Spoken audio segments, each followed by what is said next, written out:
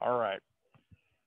So today we're going to learn the last two triangle congruence theorems, and they are side, side, side, and hypotenuse-leg. Hypotenuse-leg. I think side, side, side is perhaps the most obvious. Side, side, side means if you have two triangles where the three sides are all the same length, that those triangles are congruent. So let's go ahead and draw a couple of those triangles so you can see what this theorem looks like in action. So let's do triangle number one.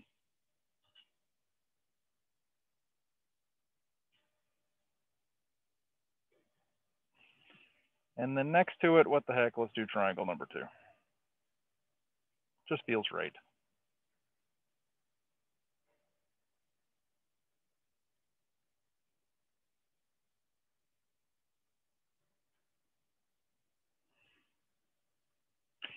As usual, you cannot go based on the picture, although my pictures are pretty great.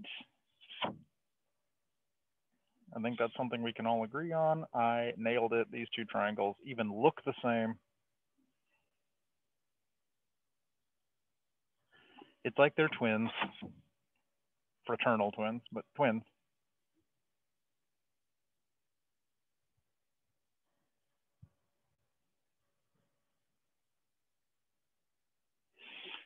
So the side, side, side congruence theorem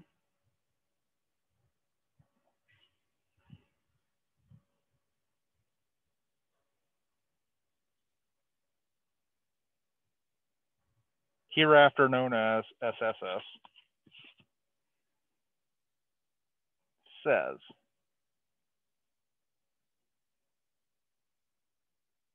if three sides of one triangle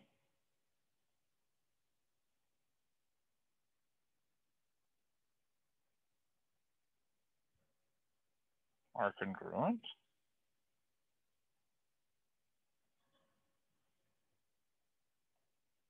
to three sides of another triangle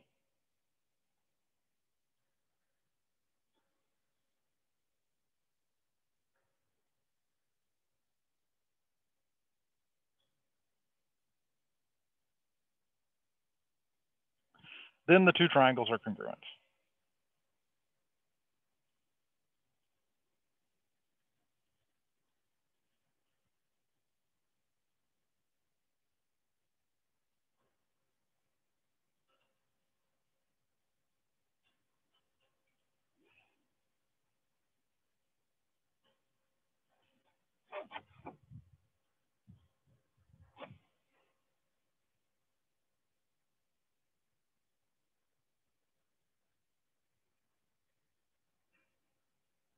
Looks like Zane's decided to join us for some geometry.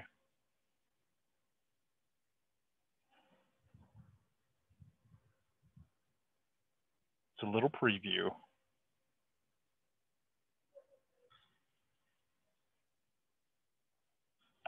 So in this case, the congruent statement that we could write would be that triangle ABC is congruent to, the order matters here. So the first two letters that I have are AB, which according to my diagram is the sign with one congruency mark. I mean, one doodly did. On the other triangle, the one that has one doodly did is either DE or ED. How do I know which order to go in? How do I know if it's DE or ED? Well, angle A here, is the intersection of the 3 and the 1. Angle A is where the 3 line side and the 1 line side intersect. The 1 line and 3 line side on the second triangle intersect at D, so that tells me it's DE instead of ED. And of course, the only side left is F, DEF. So make sure you get them in the correct order. DEF is correct. EDF would not be correct. Now, in this case, they're in alphabetical order, but that will not always be the truth. Sometimes it won't be in alphabetical order, just to confuse you and ruin your life. I mean, increase your life's value by giving you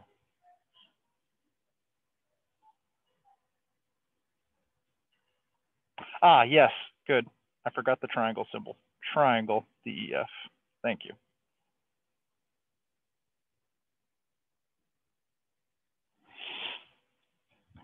So let's see this in action. I'm going to draw a couple of congruent triangles here. Perfectly congruent, as all my triangles are.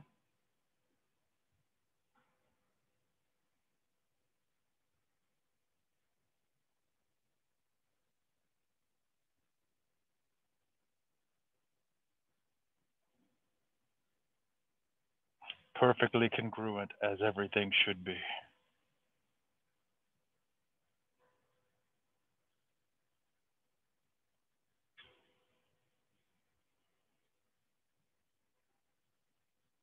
Nailed it.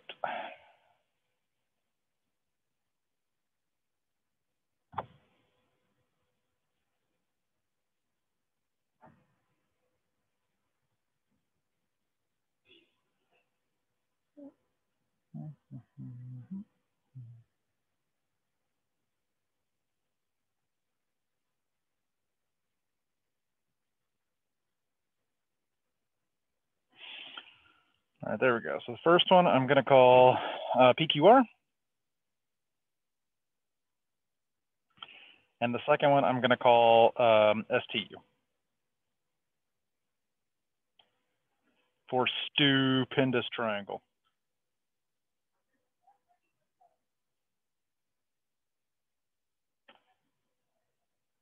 It does matter.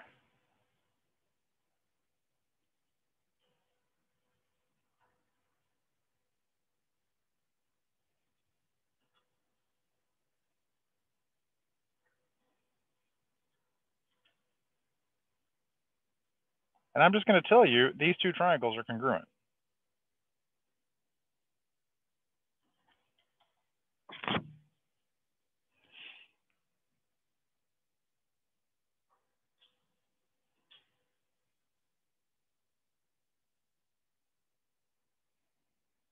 What do you suppose my question is going to be?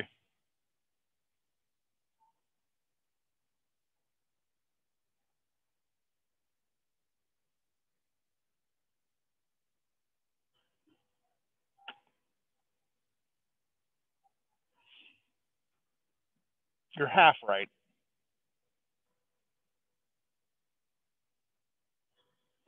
The question is, what's the value of X? Which means I need to know the length of side PQ.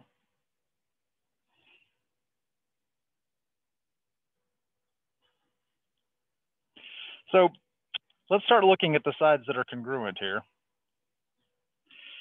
QR is congruent to TU, right? Those are both 21.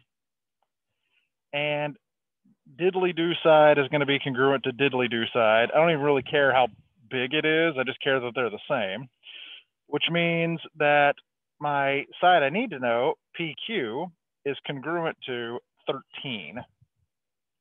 So when I set that up as an equation, what will the equation be? Go. Beautiful.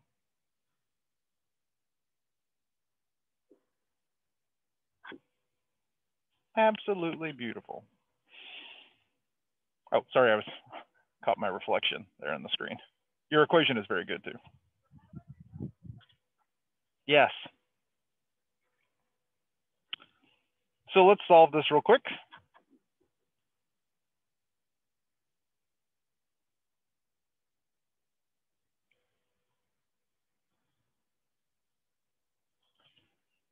-13 minus 4. Dang it, I left my calculator across the room. I'm just going to have to guess.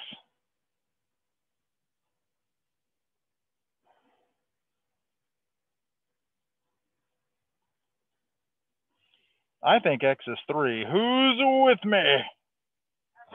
Everyone. Oh my gosh. If everyone was jumping off a bridge, would you still say X was 3?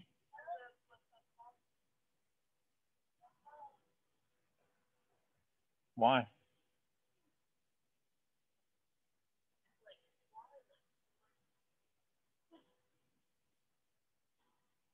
What does that have to do with the value of X?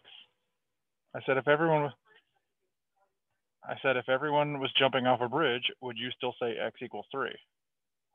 I mean, you don't have to jump off the bridge, but you do have to say x equals 3.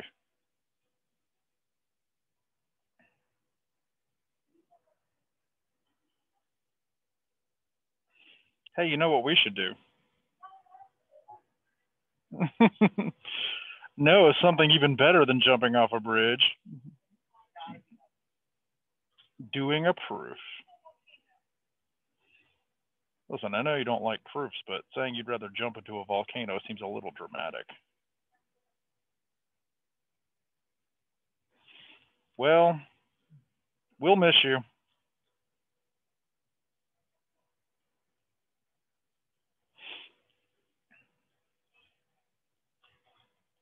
I mean, we'll literally miss you. Now, every time I throw a stapler at your desk, it's not going to hit you because you'll be in a volcano instead.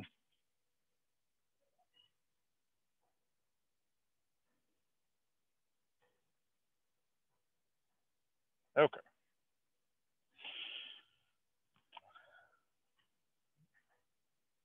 Well, I didn't really want to do a proof, but since you guys begged for it, I guess we will.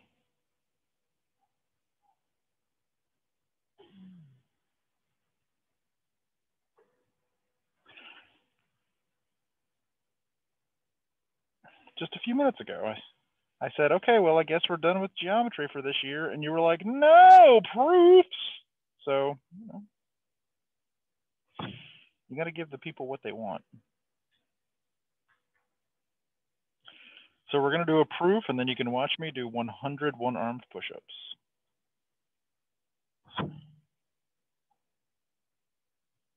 Got to give the people what they want. After this proof, I'll flex a little bit for you. You're welcome.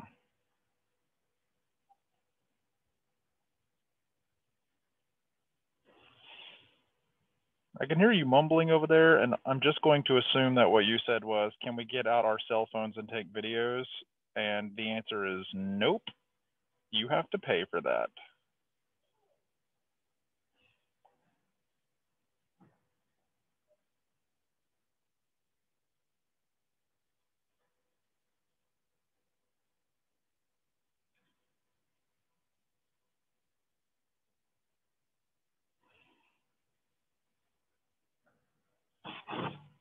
Yes, sorry, I just had to make my line a little longer because this proof is going to be a doozy.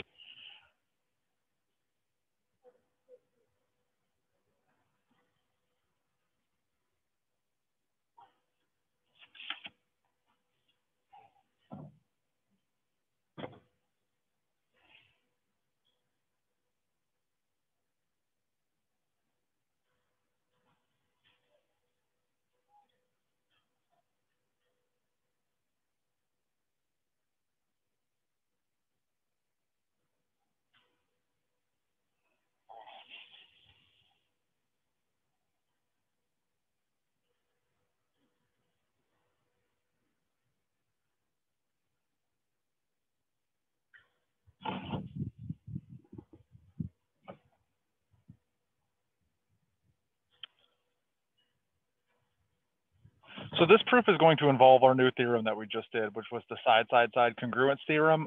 But what I want you to notice is that the two triangles you were given have right angles.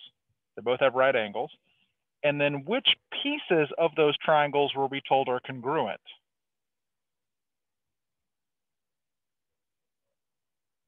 The hypotenuse of each and one of the legs, which is our other congruence theorem we're going to learn today, hypotenuse-leg. And we were told these right triangles have a congruent hypotenuses, hypotenuses, and congruent legs. So let's start off with the given stuff, which is that side JK is congruent to side XY, and side JL is congruent to side XZ. That was given. What does congruent mean? They're equal to one another. That's going to be step 2.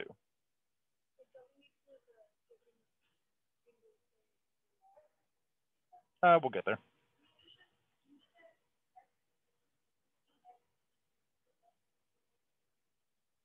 What? XE? There aren't any E's in the problem. Letters are hard. That's why I'm not an English teacher. That is the definition of congruence. It means they're equal to one another.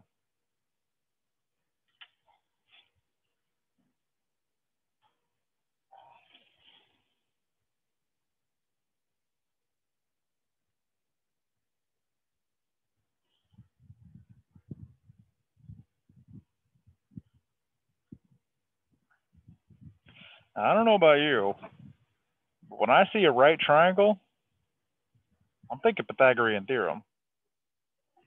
And the reason I'm thinking Pythagorean theorem is because I can use the side congruence property if I can prove that KL and ZY are congruent. I've got two of the sides. I just need to find the third side, and I can prove that the triangles are congruent. So one of the ways I can get the third side, if I don't know it, is with the Pythagorean theorem. So let's make that our next step. We're going to have the Pythagorean theorem twice, once for each triangle. So we're going to say JK squared plus KL squared equals JL squared. And then we're also, that's the first triangle. The next triangle, we're going to say XY squared plus YZ squared equals XZ squared.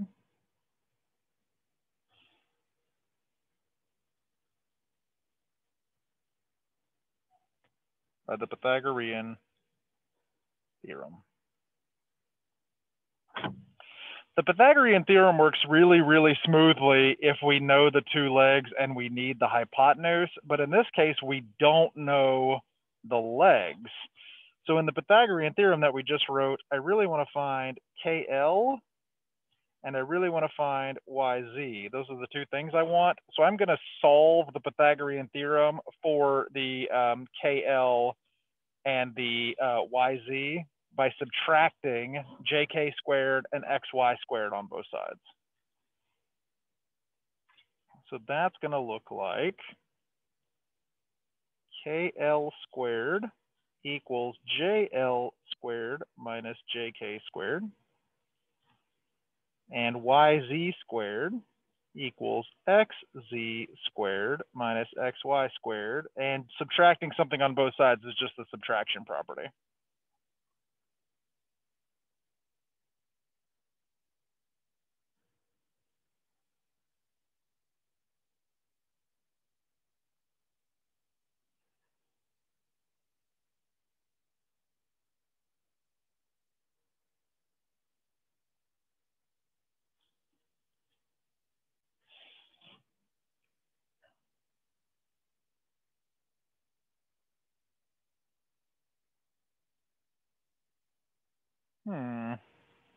Now what?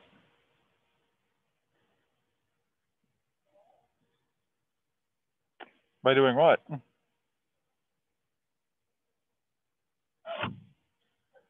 I substitute because look up at step number 2. JK and XY are the same thing, and JL and XZ are the same thing. So step 5, I'm going to take that first equation, KL squared equals. I'm going to replace the JL with XZ. And I'm going to replace the JK with XY squared. And that is, as Peyton said, the substitution property.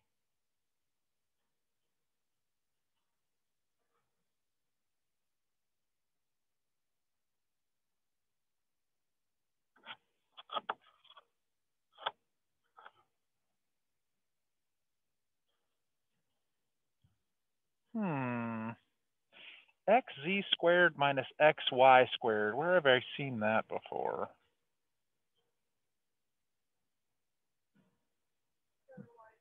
Yeah, look at step 4. YZ squared is equal to, let me underline this so it's a little easier to see. Right here, XZ squared minus XY squared. And here's XZ squared minus XY squared. So I can do substitution again. to do KL squared equals YZ squared by substitution.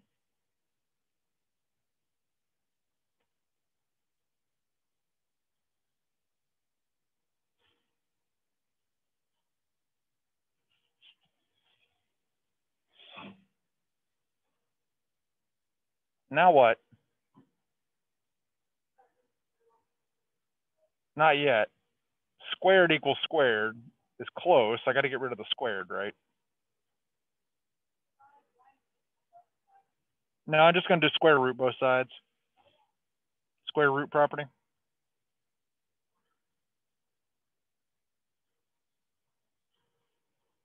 And now Ellie says that means they're congruent because the definition of congruence says if two sides are equal, then they must be congruent.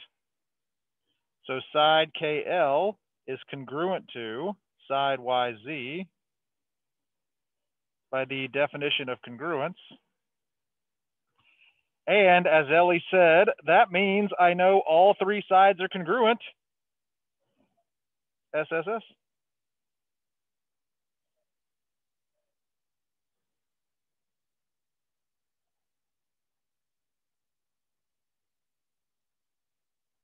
I'm done with the proof. You can keep going if you want to, I guess. Whew, sweet mamba jahamba. That was awesome.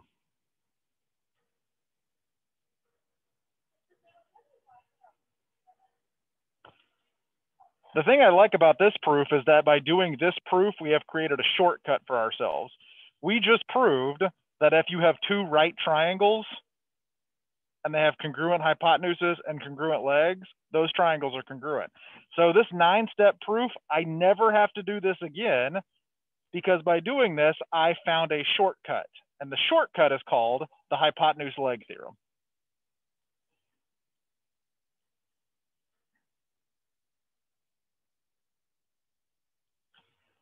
In general, I like proofs because you aren't allowed to say something unless you can back it up with evidence. And that is a valuable skill. More so than any other day of the year, I think on election day, that is an important thing to know. You should not be able to say things unless you can prove that they are true. As you are watching the election returns tonight, and I know that you're all going to stay up late to watch it, you're going to make popcorn and sit in front of the TV, cuddled under some blankets and just watch the election returns come in. You will see a lot of people on TV trying to be the first ones to say who won the election. So a lot of them will make a lot of speculation. That is, they'll probably have a little bit of proof, but definitely not a lot of proof. Because in some cases, they think it's more important to be first than to be correct. The one source that you can look at that is accurate 100% of the time are the returns released by the Associated Press, because the Associated Press will not call a state for one candidate or the other until they are 100% sure. That doesn't mean they have to count all of the votes, but it means if a candidate is ahead by more votes than there are left to count, they will say so-and-so won this state. So the other news stations that are going to be talking about this tonight, which is probably all of them, you got to take what they say with a grain of salt, because sometimes they're right and sometimes they're like, well, we're probably right. And if we are, we get to tell everybody we were first.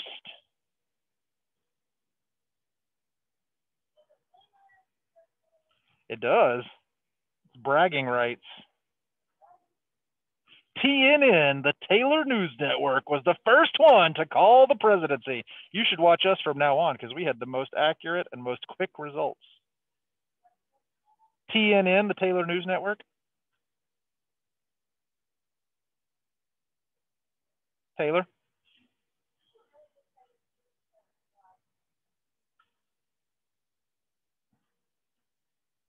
Okay, I didn't really think I was going to have to explain this, but Taylor News Network's not a real thing. I just made it up. Follow me on YouTube Live, kids, where I will be calling the election unless it gets late and I get tired. In which case, I'll go to sleep and you can just tell me when we know something. Or don't. I mean, I'm mostly concerned with who's going to be on the municipal district. That's the vote that matters to me the most. Our local municipal district, because that's the one that will affect me most directly. And I'm very selfish. I'm very self-involved. I like the things that affect me directly.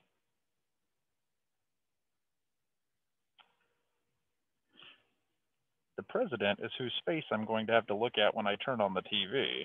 But the person doing the municipal district is going to decide my water rates, and that affects me directly. Water bill's been a little low this year. I feel like it's probably going to have to go up next year.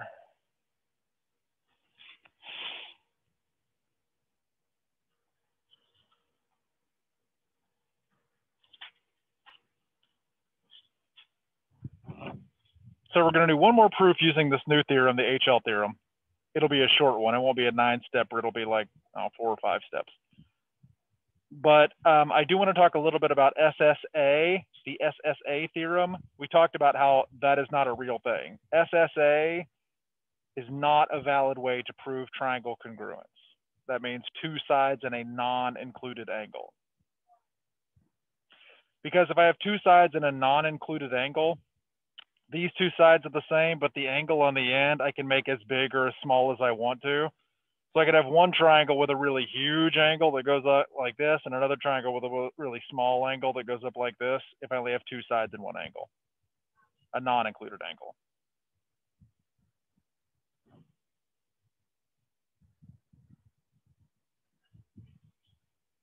No, hypotenuse-leg. Oh, right, okay, so Ellie says this is the exception, and the reason we don't call this SSA, the reason we call it hypotenuse-leg, is because for this to work, it has to be a right triangle.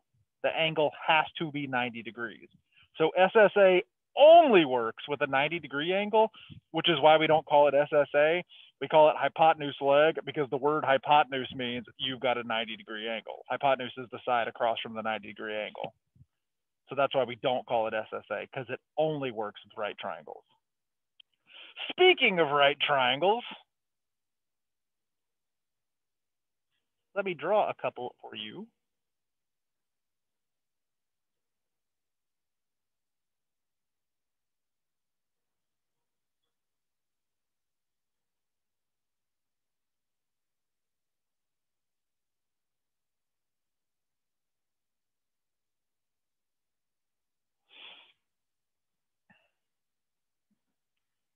You don't need to stay up late, by the way, and see who's going to get county commissioner place 3 because there was one person running unopposed. So it's Mike Sandoval. So if you were like, oh man, I got to stay up late and see who gets county commissioner, sorry, we already know who it's going to be.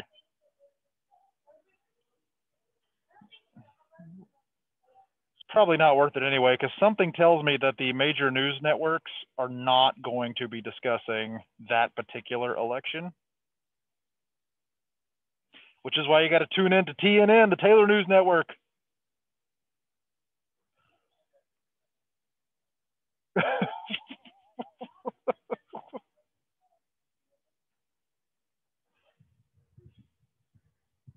That's literally exactly what Christian just said. Well, maybe you should listen.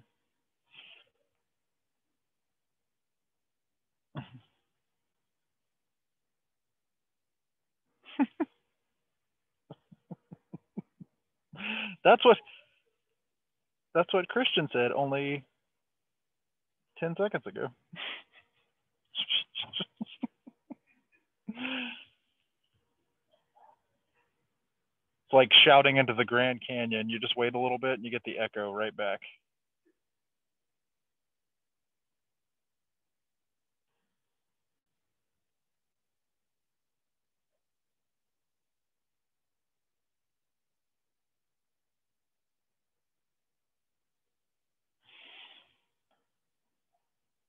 So because CD is a perpendicular bisector of AB, that's what allows me to put the right angle symbols, and that's what allows me to say that AM and BM are congruent. I feel like that's going to come up in just a minute.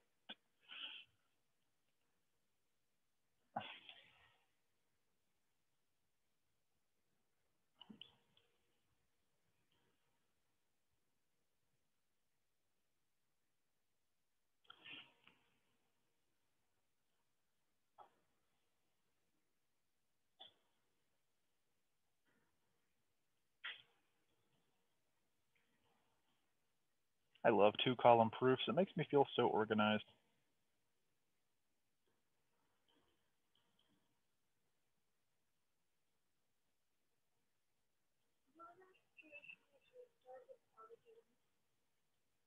Not that I've ever seen. If I tell you no, then I'm sure Emily will dig one up. But I've never seen one. A proof that doesn't start with given.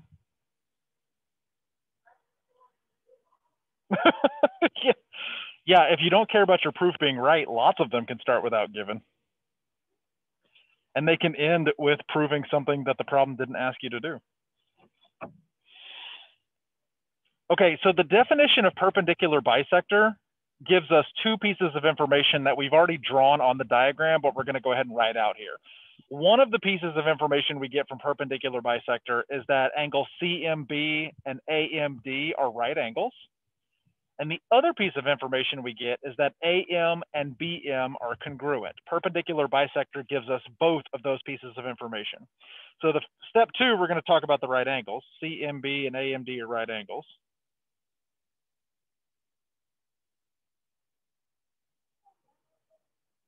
Nope.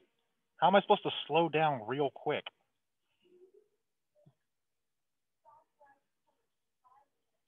Okay, I'll stop writing for 5 seconds.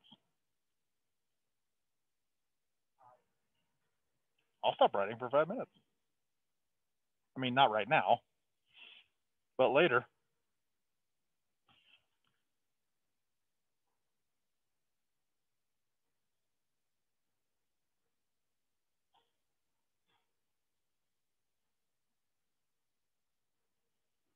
So those are the two pieces of information we get from this being a perpendicular bisector. We've got a pair of right angles and we got a pair of congruent sides.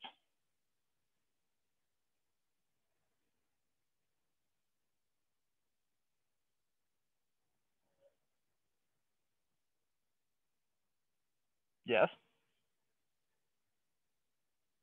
Okay, good talk.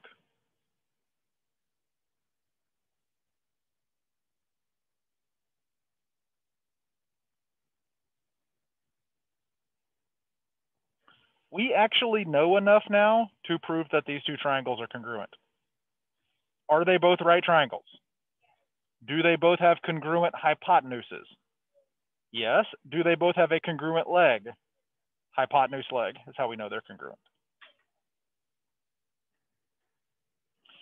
And as we showed on the last proof that we did, the 9-stepper, you could continue going in this proof and prove that they were congruent by side, side, side if you were willing to go through all those Pythagorean theorem hoops we had to jump through.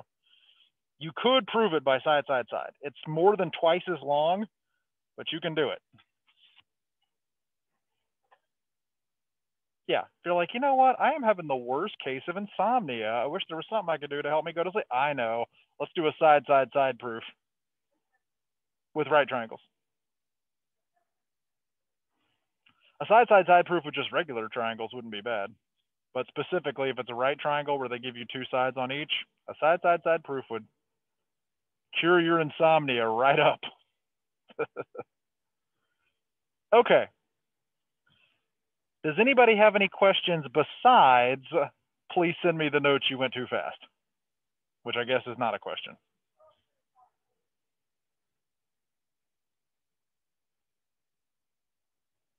That part?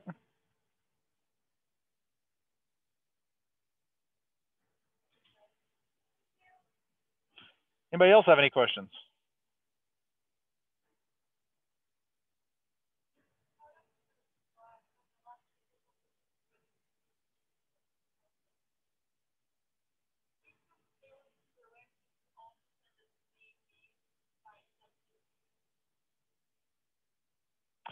Yes, what a great question. Ellie said, what if instead of being told that CD was the bisector of AB, you were told that AB was the bisector of CD? Could you have still done it? And the answer is yeah, absolutely. We still would have had hypotenuse and leg, just would have been the other leg. What a great question. So any perpendicular bisector would have worked. You are so smart. Your math teacher must be just ridiculously handsome. Anybody else have a question? That's not a question.